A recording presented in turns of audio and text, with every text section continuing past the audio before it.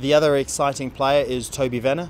He's going to have to take some time to get on the field because he needs to come through an injury, but we've seen his potential, and we'd like to give him that opportunity to maximise that potential at Jersey Reds.